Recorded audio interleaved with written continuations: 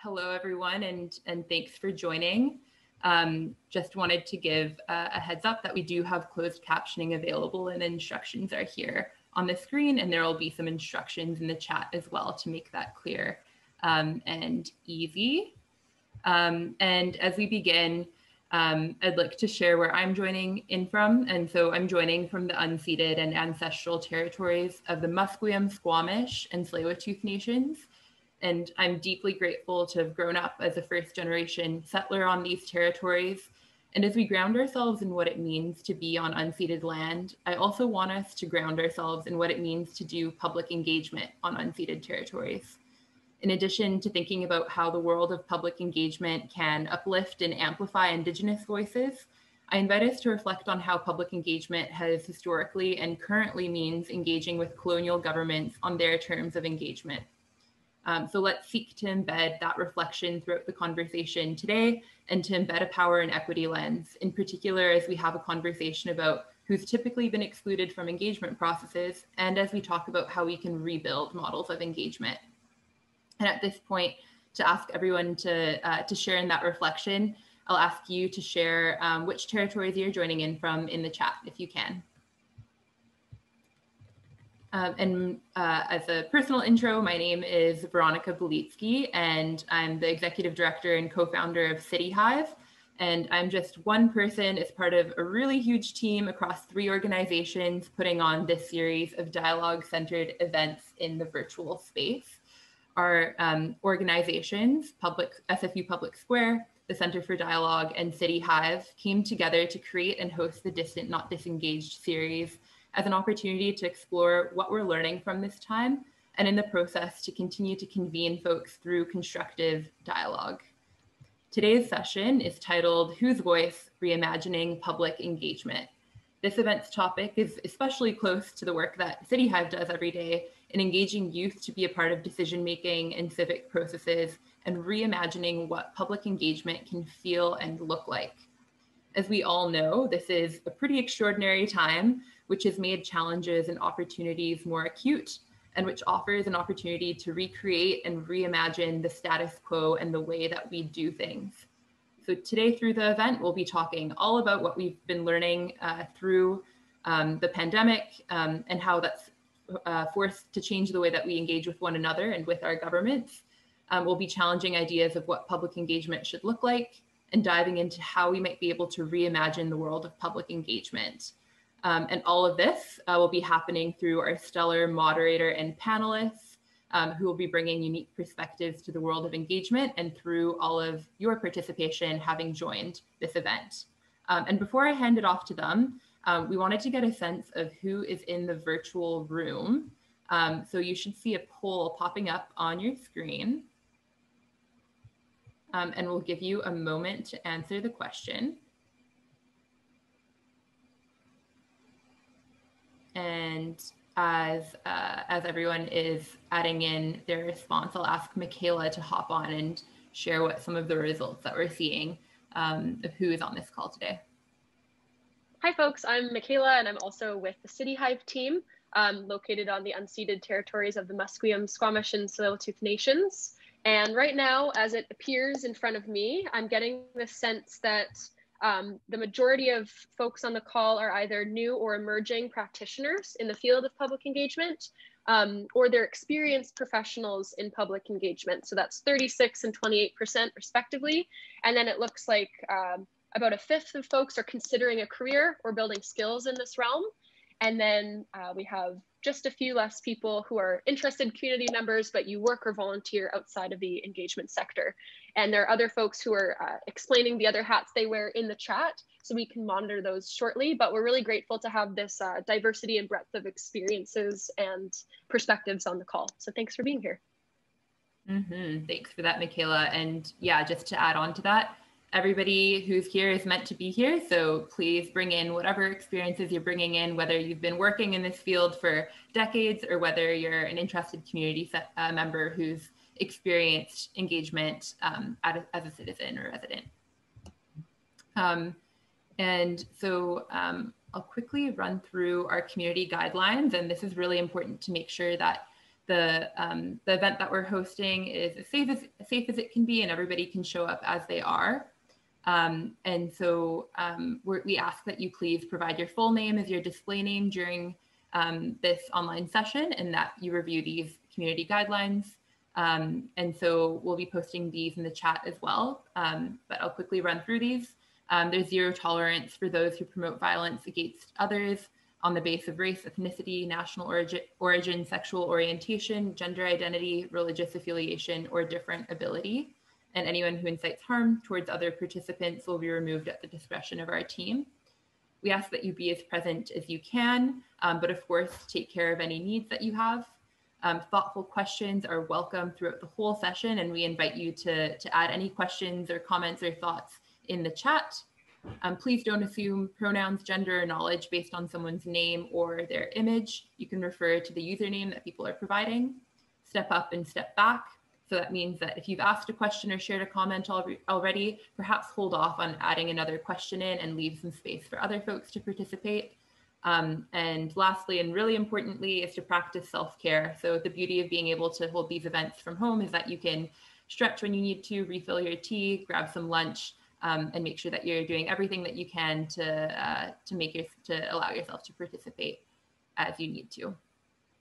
And so over the next hour, you'll be hearing shortly from our moderator and a welcome from our panelists.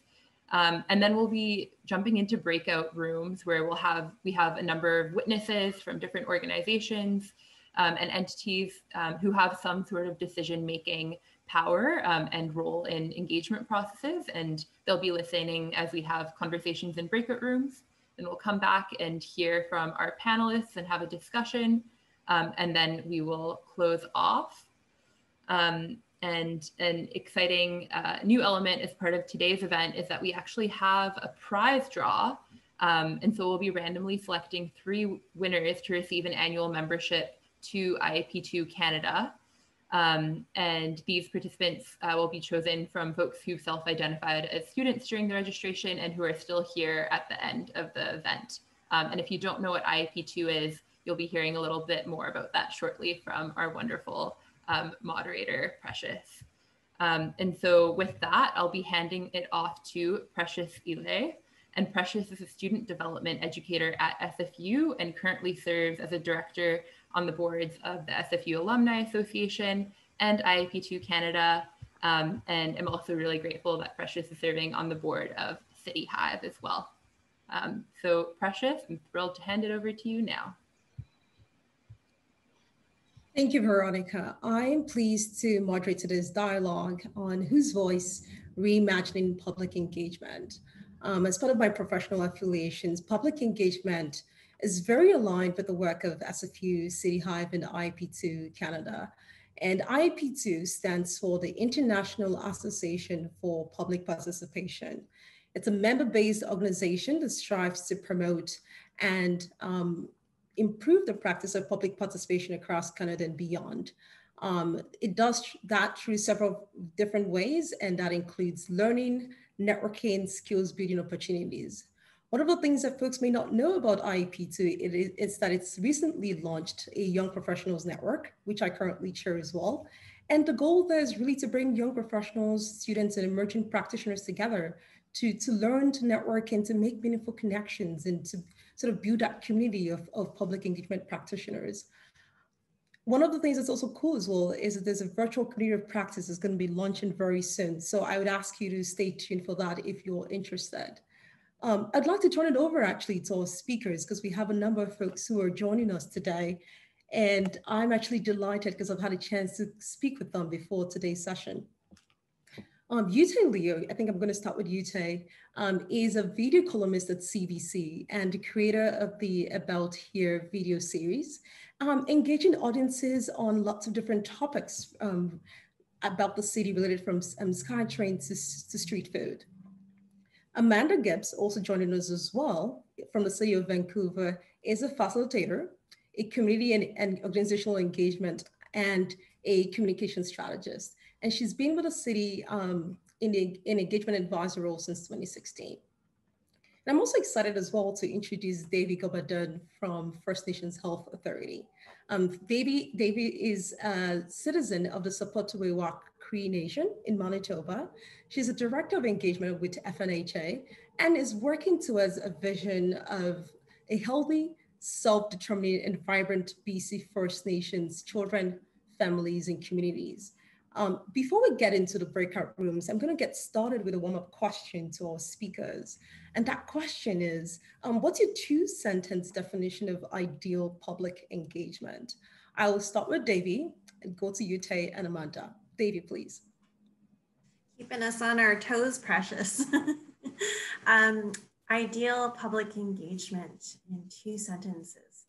I think for me, public engagement is really about creating a safe space where people walk away feeling heard and ultimately empowered. Thank you. I love the piece around being heard and empowered. Uytae?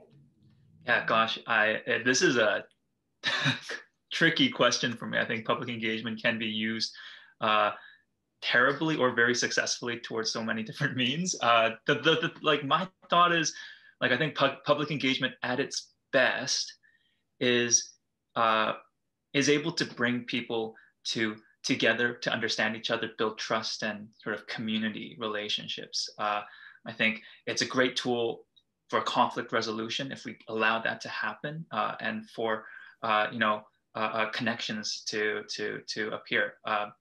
I'm going to say like one last thing is like I think public engagement at its worst really, and what I'm like I really gets on my nerves is when we treat it as like the census, like a statistically significant exercise. It really isn't, and when we treat it that way, it tends to uphold and perpetuate really privileged opinions under the guise of we've heard from the public. So there's my very wordy two-sentence answer. Thank you. I appreciate you highlighting the double-edged sword of public participation and how it can be used in different ways. I think that's important to acknowledge. Amanda. Thanks, Precious. And so I would echo some of what Uytae said. I have a friend who dared me to do this. So I'm going to say the scene's dead. And I'm going to say great civic and community engagement would be fueled by great civic education, informed. It would be fueled by radical transparency and courageous conversations. And it would be underpinned by a community development approach. I think you probably won me that when you talk about community development, because that's very much my background, but I really love the piece that you talked about being informed, about being part of a process and understanding what you're actually walking into. Those are amazing responses. I'm actually going to turn it back to Veronica or Michaela from CityHive. So let's hear from the participants about what it's been like to be part of a process about public engagement or decision-making process. And perhaps people might actually dive into the double-edged swords of public engagement. Yeah, so great to briefly hear from our wonderful panel, and I can't wait to hear more.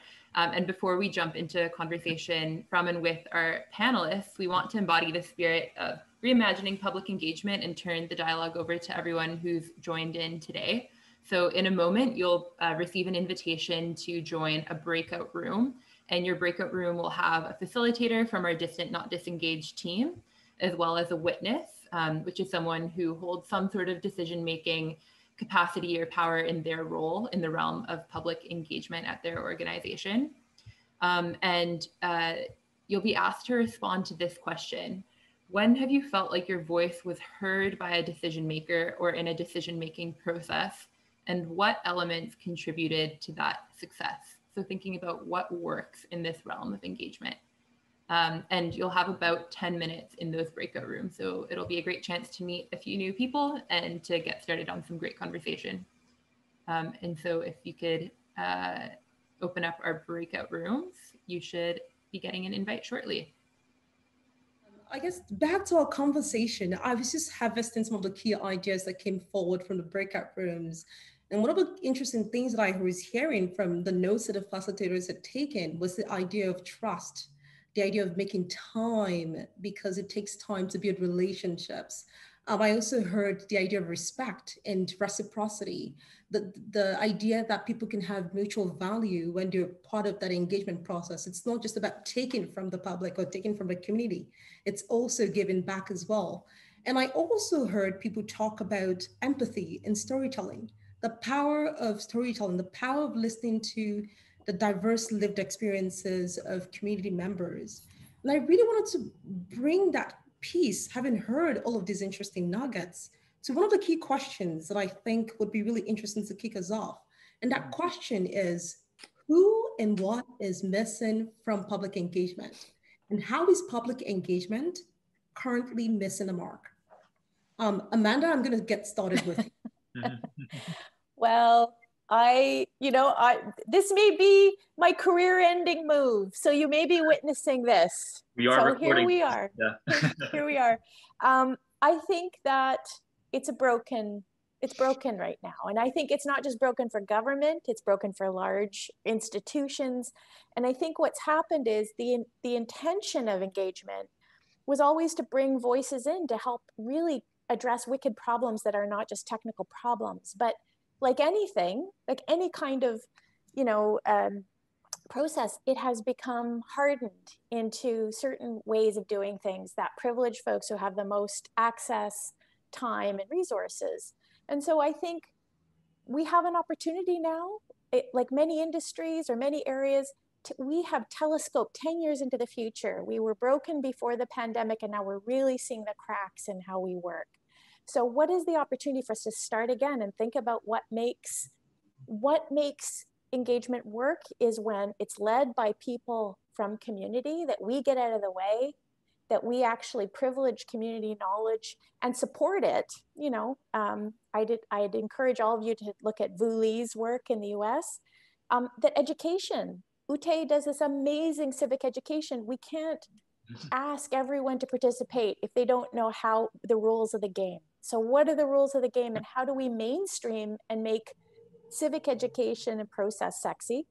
And then we got to have tough conversations. We have to be able to tell people the truth when we can't do everything. As government, we have to make tough decisions. And we often back into these conversations with what I call jazz hands engagement, with beautiful, creative, tactical things, but they don't get at the truth of what the tough trade-offs and decisions are for people. So that's I guess that's my pen drop, maybe? I don't know. Yeah. Thank you, Amanda, for that pen drop. I think what you've said is really interesting about being led by the community. I think this is a really important message that we need to talk about. And I think one of the things you also talked about is the idea of education. And given that you've just touched on some of the work that Uytae does, maybe I'll just pass it on to Uytae to talk a bit more about what's currently missing. Like, how is public engagement missing the mark? Yeah, let's totally bring it on. And I first have to say, I thought it was really cool to hear you, Amanda, someone who works with the city, the local government, to recognize some of the failures of public engagement. And, that's really cool. The way I'm going to echo a lot of what Amanda said, and, but maybe frame it in a way that I heard in my breakout room. Someone mentioned, for a lot of people, public engagement is labor. It is work. It is time that they are taking off of their jobs, their lives, and that is not an equal playing field. For a lot of people, public engagement, it's what they do on their downtime. I know a lot of people, my landlord specifically, and I'm not gonna say that too loud because he lives here with me, but this is what they do on their downtime. I think for a lot of people, this takes a lot of extra effort, and I think maybe sort of understanding who's missing from public engagement really kind of has to start from this understanding of who is able to come easily to the table for these discussions and who have many barriers, whether it's availability of time or just their personal understanding and education of these issues, and be very careful not to exploit that. Thank you. I think what you've sort of started to highlight is the idea of inequalities in resource, inequalities in time, who is able to participate, and how perhaps the way that public engagement may be designed privileges those who have access to resources to engage in the process. David, one of the things that I've heard you say perhaps in previous conversations is the idea of thinking about knowledge. Where does knowledge come from? Whose knowledge is privileged? And perhaps I wonder if you could speak to that or perhaps share more about who and what is missing from public engagement. I think people might expect me to talk about this within the space of Indigenous rights, but I think what I actually want to talk about is compassion and how compassion's missing from our community spaces, our dialogue with one another. That and patience. And sometimes we're sort of quick to judge somebody or quick to, think of what we're going to be saying next in response to what somebody might raise in those sorts of spaces. But I think within the context of reconciliation, within the context of our journey with colonization, I think it really is about compassion and really being able to, as leaders, drill down to almost like a value level of what connects us as human beings and finding those commonalities and building those bridges from that space. When I look at our neighbors to the south and the amount of anger and the amount of violence that's happening, and I really just think that as leaders, we need to really think about compassion and how we lead by how we boldly lead by being compassionate and having the courage to be compassionate.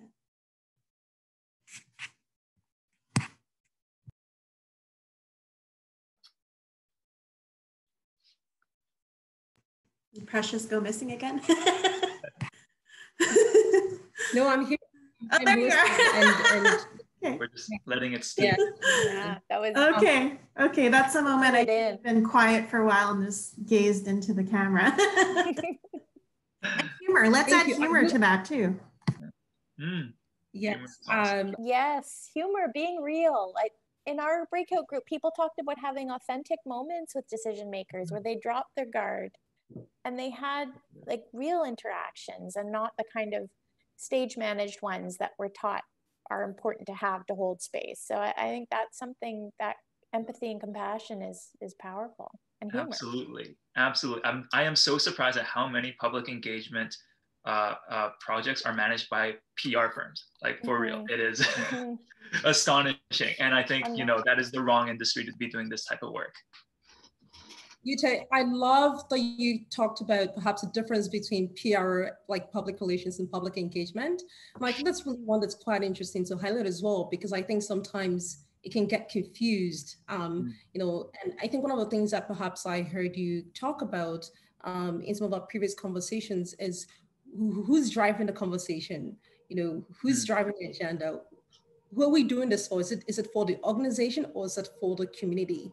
Yeah. And I think something that Devi kind of talked about as well is the idea of building bridges, thinking about how we can have more compassionate leadership and courage. It really does take courage to build bridges. And I wondered if perhaps you could really talk about what it's like to build bridges and really center equity in the work that you do in engagement. I know that you do that in different ways, and perhaps Uytae, I wonder if you wanted to kind of talk about that. I mean, I think I'm going to come off as a bit of a pessimist here, so I'm going to warn everybody a little bit. I mean, in my sort of personal experience and sort of reporting on, city policies that were very much informed by public engagement of sorts, but a very specific part of the public were engaged. I get the sense that like a lot of people lack compassion. A lot of people are very self-interested when they come to public engagement. And as a result of that, a lot of the outcomes of public engagement tend to be rather oppressive. I just wrapped up writing a video on the missing middle in Vancouver and sort of understanding how our zoning bylaws, they were really, brought out of public engagement with single family residential homeowners. And that set up this dynamic where we want all of the poverty and the issues with cities to be in one place, and we want all of these single family residential areas to be the same. And that was listening to that community. But I mean, are we going to add, I don't know, sorry, again, coming off as a bit of a pessimist, but I think sort of how we work our way out of that is, I think there's sometimes a role for decision makers to be much more assertive about their compassion, let's say, be the advocates for unheard voices in public engagement, and understand that, you know, like I sort of alluded to earlier, that these public engagement processes aren't, you know, they can't be these sort of statistically significant processes. You kind of have to understand who's left out of the out of the table and advocate on their behalf to some extent. Absolutely. I think you really got me fired up when you kind of talked about how we can really be first in our compassion. And I see that perhaps Amanda might have some things going to chime in on that. Mm-hmm, mm-hmm. I feel that that's absolutely critical. And I think also working, you know, I've worked outside of government and within government. And I think one of the challenges is that, you know, many of the people I work with are driven by passion and great values. And many of the people I work with are trying to decolonize institutional processes. But government is so slow moving. And so as I think that one of the things and Precious, we spoke about this, is taking a systems-based approach to analyzing where power sits and understanding where are the kind of levers. You know, as civil servants, we have a commitment, public service values to our communities that we serve, but we also serve council. And so these kind of power dynamics are really powerful. And I have colleague Rena Sutar, who is a Indigenous planner for the Park Board. And one of the things she's looking at is a toolkit of doing a colonial audit. Every time there's a decision made, can we ask some questions about what were the kind of power dynamics of those decisions? And so acknowledging that some of these processes do feel terrible for the public. They often don't feel great as civil servants, but we are within a system. And how can we carefully start to at least surface that and talk about it? You know, I don't know if that's, you know, that's kind of mealy-mouthed, but that's, you know, one of the things I think that can be helpful.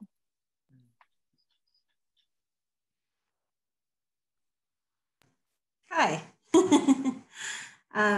Just thinking about, you know, the process of meeting people where they're at, and thinking about, you know, I think that starts with listening, and it starts with really understanding a person's perspective. And I think part of it is also connected to, you know, my ability or our ability as an online community here today to do a bit of a root cause analysis and really find out what is at the heart of somebody's concern, or at the heart of somebody's maybe fear.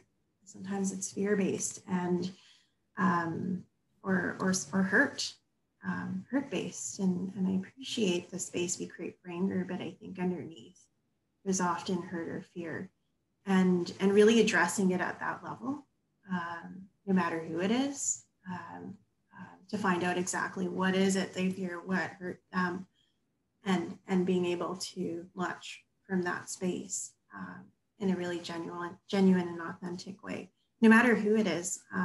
Prior to my work with the FNHA, I worked with the Indian Residential School Survivors Society. We sat with over 100 former students and their families through their process with the government, and witnessed their stories and their experiences. And it's interesting when you can just hold space as a safe person, what can come to the light, you know?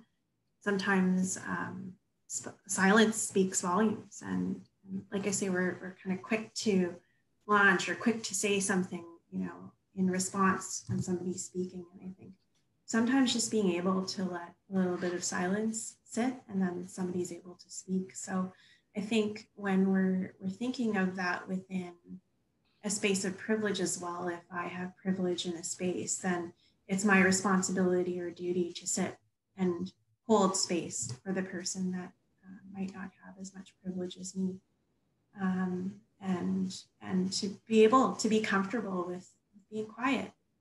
And quiet's not just like quietness, verbal quietness. It's in your body language.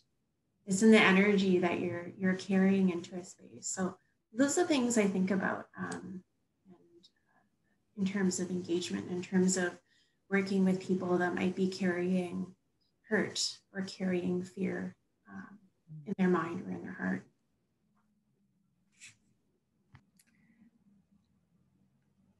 I'm processing your comment, Devi, around silence. I think that's really interesting. I think what I think about when you speak of silence is perhaps challenging this idea that we always have to speak, so to say, or at least that speaking is maybe it's only one form of engagement, and there's multiple different ways that community members can engage. And I think what that really says to me as well, when you talk about understanding the heart of someone's concern, is this idea that I think we're almost in this age of polarization, where we focus so much on positions that people are in, but we don't dig deep enough into perhaps the emotions, the concerns, the values that people are carrying. I think speaking to the heart that you're talking about. And, I wonder how we can center that a bit more in the work that we do, or perhaps what are the barriers to even centering heart in engagement in the work that we do. Perhaps maybe Amanda, Uytae, Devi, you could perhaps speak to this and how that shows up in your work, because these are conversations that I imagine practitioners have been having for a very long time, and I'm curious about what those organizational barriers might be. Can I offer a funny one? Yes. Feed people. Hey. Yes. Dude. Yes. Okay, we've been doing it since time immemorial with feasting. And when you have to squeeze a provincial partner or a federal partner to bring, some crusty donuts from Dad's cookies, no. Just like feed people. And when I look at, if we didn't have a budget and wherever I was working or whatever community I was working with, we're bringing food from our house. I know it's a bit different with COVID now, but when it's safe again, think about feeding people. And we think about, I know it's a bit archaic to say it, but Maslow's hierarchy of needs, sometimes people are showing up, and if you're doing any work with people in different areas, they might not have had a meal for a while. They might not have, drank water. They might have had a really busy day. So that's my groundbreaking contribution, is I think we underestimate the power of nourishment and food.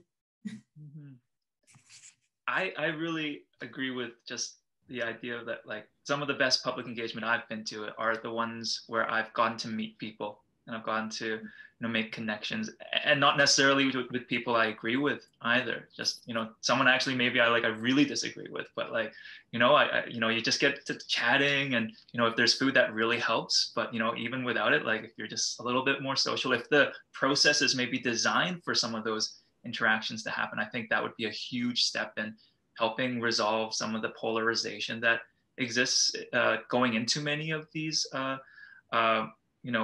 sessions or public engagement sessions. I think if we want to really nerd out about some of the process design, I think a lot of public engagement is so poorly designed for that. It's really people just airing out all their concerns left, right, and center, and city staff and decision makers yes, okay, let's just get through this thing. They're looking at their clock. I think there's so much better opportunities really for crosstalk or what I don't know. I'm not really thinking of the right word for this, but for people to really talk to each other and not at each other. I completely agree with both of you, and I think those are fundamental to the processes I've been part of that were powerful. I think for me, the pillars are civic education and deliberative processes.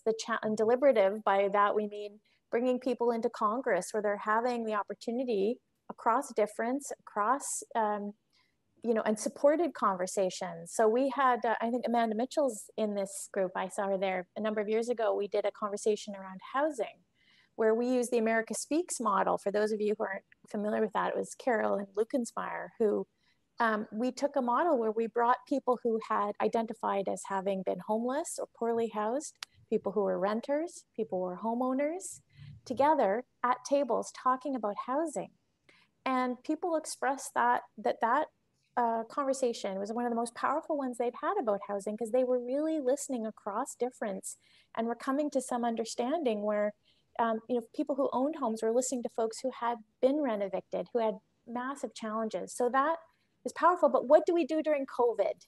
When we know that bringing people together for powerful conversations across difference, where we have to support people where they are, and people are struggling with basic survival right now, how do we do that? I don't think you can do that online. You can't, I don't know, maybe there's some really creative thinkers in this group, but that's my worry.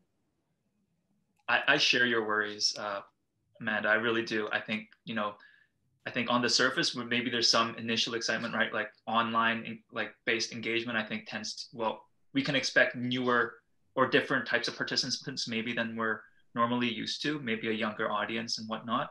But ultimately, I think at its core, like what we want out of public participation isn't just like, different types of people coming out, but like actually, again, like we were talking about, like that relationship building, that connection building. And this, as much as, we all hate Zoom, right? Like, I think, like it really doesn't work great for that, I find. So, yeah. You know what? I'm loving Zoom.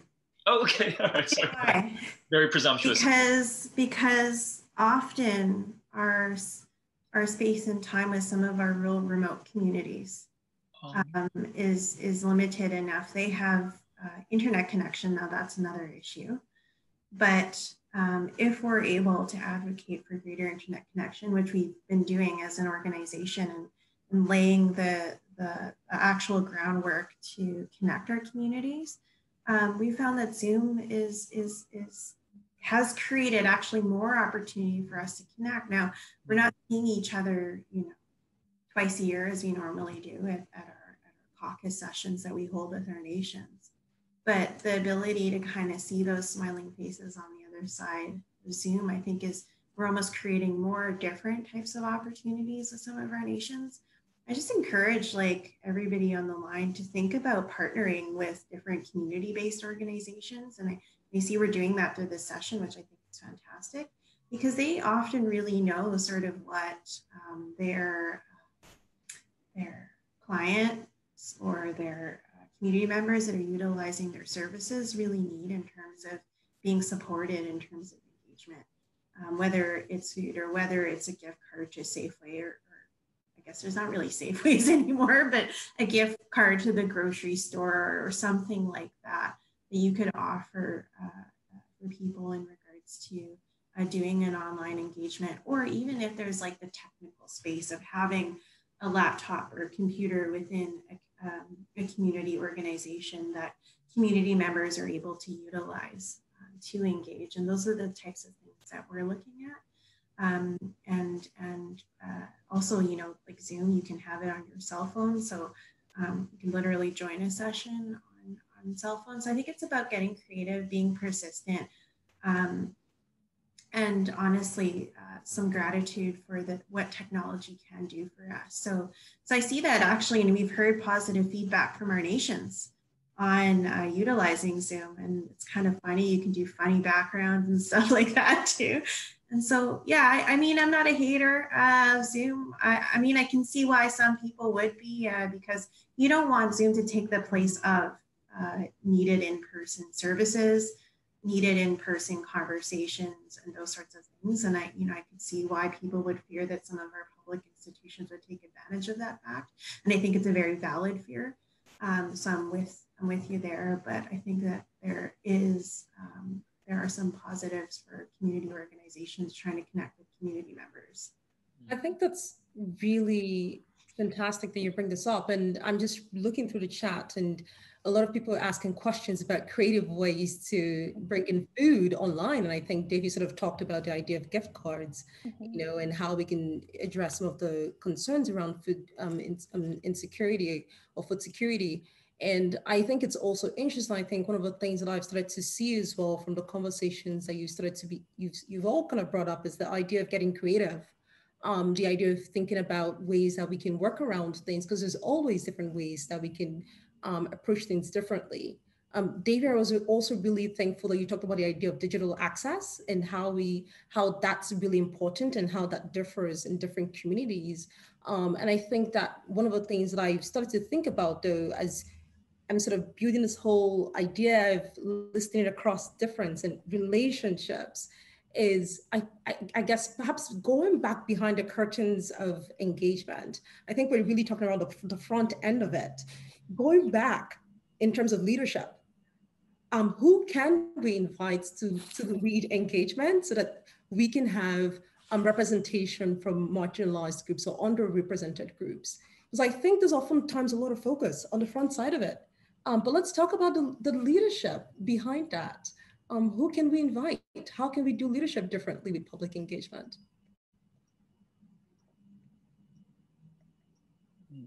I think Devi's point is a very powerful one. I think, I'm, very aware of the fact that as a city, we are really working to address, we have an equity framework that's being developed. We're looking at who's leading engagement, what the staff look like who are leading engagement. And I think there's a lot that needs to happen at an organizational development level. But I think there's also this model partnerships. I think partnerships are powerful for government, and City of Toronto has done a great job. I direct you to look at their public benefit strategy, where they've outlined a way that the city can work with NGOs, compensate them, and community organizations to lead a lot of the work that the cities have been trying to do kind of poorly. So, the cities need to transform their workforces to be representative and address basically the heart of whiteness at the, municipal work. But there's also some short-term things that can happen around supporting community and advancing community models. That's not easy because bureaucracies are notoriously not agile and, policy and rule bound. But there are models that are emerging now around trying to really say, yeah, let's look at, governments do work with service providers. So if people have community relationships and deep connections, let's support and recognize that. Sorry, Devi. No, thumbs up, yes. Up. Oh, me too. Yeah. Two thumbs up. For me, this conversation is kind of speaking to it's reminding me of the history of engagement and where this sort of term comes from, which is in the 80s in England, and sort of it's kind of like an acknowledgement and a progression of, a rather oppressive form of governance. Specifically in kind of the field that I report on, urban planning, right?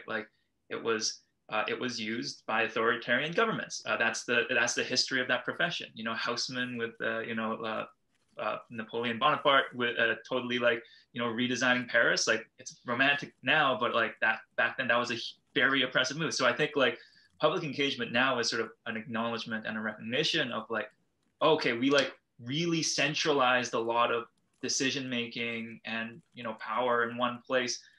With that in mind, how do we decentralize that is kind of what I'm sort of beginning to hear or understand from this conversation. And the ways you highlighted, Amanda, I think those are great ways to bridge that sort of transition. But I think ultimately we're looking towards, communities really organizing and advocating for themselves, maybe without a whole lot of extra assistance from sort of more a centralized decision-making body. It's a thought right now. I don't know, but that's maybe where I'll leave it for now. Yeah. I think for me, just hearing what you're saying, it's all a massive trust building exercise. I think where our public institutions are running a massive deficit when it comes to public trust. And it's really up to those institutions to do the work to build that trust back in a consistent, transparent way. I can't tell you the countless spaces I've been as an Indigenous person, where it's placed upon me to speak for all Indigenous people, to speak for all 203 communities in BC and the thousands in Canada, and the thousands more in North and South America. Let's not even get into the global situation. And so I think that, you know, again, when I think about reconciliation, about people being, you know, coming forwards, meeting people where they're at, but I think it's a responsibility of each participant in that space to get themselves up to a certain baseline in their knowledge level. When I'm working with allies, when I'm working with partners in that space, I work in healthcare. So in the space of maybe healthcare, we could say in this context, you know, my expectation is that they're coming to the table with a certain baseline sort of knowledge about our history, about colonization, about their space within that.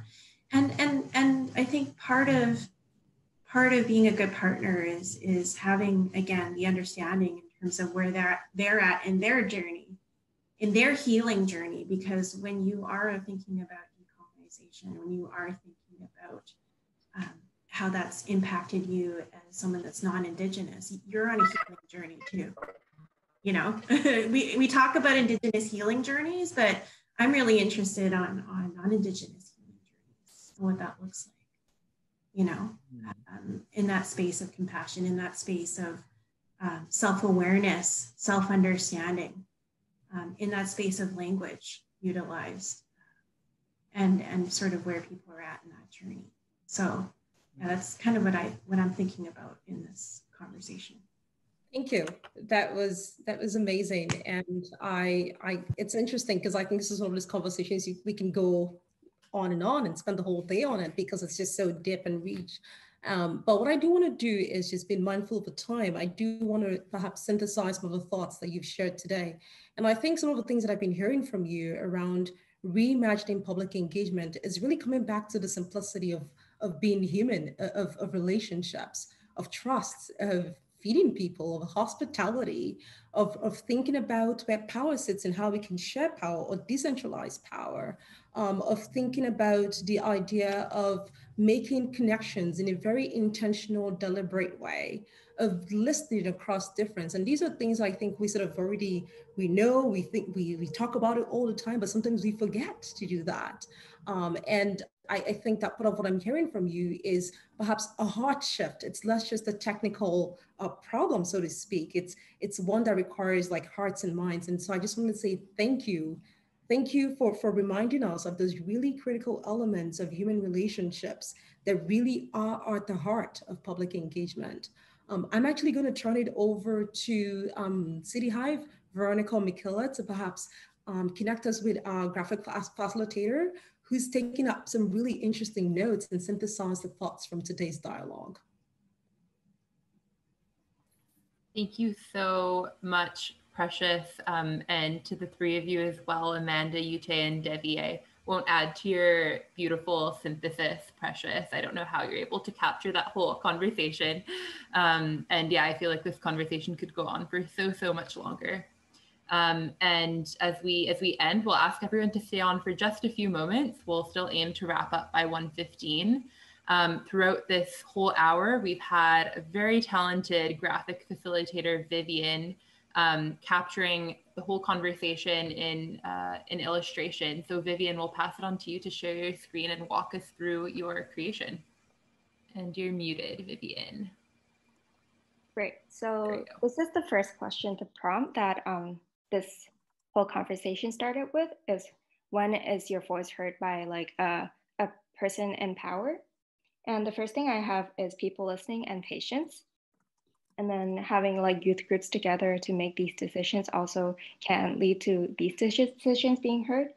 And the storytelling I find was pretty impressive because yeah, you really need to know about someone's history to understand like what they don't have and what they have access to. And the fourth one is payment, not just experience, as someone said.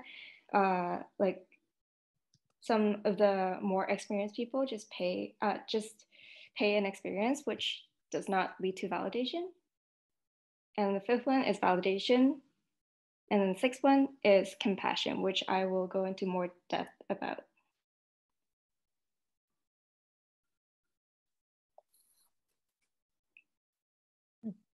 Okay, here are some of the failures of, well, failure of public engagement. And the first one is just it's time consuming. People think it's time consuming. People just think that it's something you do during your spare time, which leads to not enough engagement.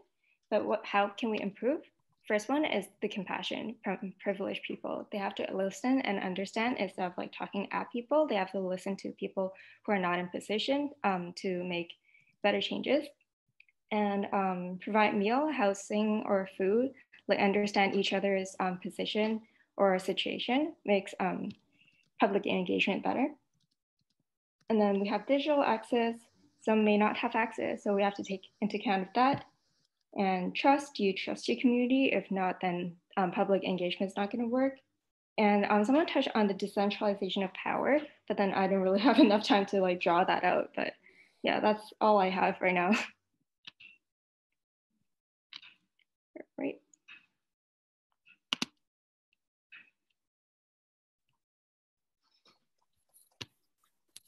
Awesome. Thank you so much, Vivian. And everyone will be receiving all of Vivian's creations by email, as well as any resources or links that were mentioned or dropped in the chat. So if there's anything that maybe you didn't get the chance to drop in the chat, feel free to do it now, and we'll send that all out afterwards. And we have 2 more things to run through before we finish off. And before I pass it off to Michaela to announce the winners of our draw, I'll invite everyone to take a moment and to share a takeaway or a learning from today's session in the chat. And so you can take a moment to do that. And in the meantime, Michaela will be running us through the winners of the draw. Okay, folks, I don't know how I always get to do this most fun job, which is to use a random name picker as I enter folks while the session is happening. And again, thanks to Precious. This is Precious's idea to support 3 student memberships to IAP2, and I think it's such an excellent initiative. I'm going to paste the names in the chat of our 3 winners, but I will also say them out loud. So the first winner is Han Pham. The second winner is Andrew Figueiredo. I'm really sorry, folks, for messing up your names. And the third is Veronique Jones. So I put those in the chat. I have your email addresses that you registered with to the 3 of you. If you would like me to follow up with you using a different email address, please feel free to private message me in the Zoom chat right now, and I'll connect with you after the event so that we can get you set up with your membership. And thanks again to you 3 for being here and for all the other students who registered and attended. Awesome. Thanks, Michaela, and congrats to the winners, and thanks as well, Precious, for that great idea. So before we hop off, we wanted to share a few upcoming events. So on the 21st, which is somehow already next week, IAP2 Canada is going to be hosting an event, and you can find all the details via Eventbrite. And as well, you can stay tuned to our next Distant Not Disengaged event on November 19th, the gendered impacts of COVID-19. So you can join us back then, and you can get the details to register via our organization's channels, via CityHive, the Center for Dialogue, or SFU Public Square. And before we close off, thanks to everyone who's sharing their reflections and learnings and takeaways in the chat. And just another huge blast of gratitude to Precious for your incredible, talented moderation and thoughtful questions. To our panelists, Devi, Uytae, Amanda, thank you for all of your thoughtful reflections and for all the work that you do. And to the whole Distant Not Disengaged team and the many people behind the scenes making this possible. And to all of you who have attended and participated through the breakout rooms and the chat, thanks so much for showing up. And we look forward to seeing you at the next Distant Not Disengaged event.